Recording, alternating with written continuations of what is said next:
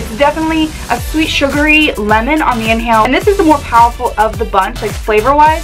And then on the exhale, you're getting that lemon mixed with kind of a subtle hint of mint, but they're enough to know that it's kind of like chewing lemon gum. That's going to be hard to beat. I'm going to be honest, that's going to be hard to beat. That is a really nice yogurt peach, but the yogurt is not the defining flavour, it's the peach with an undertone of a yogurt flavour underneath it, but that's absolutely delicious. I'm in shock right now.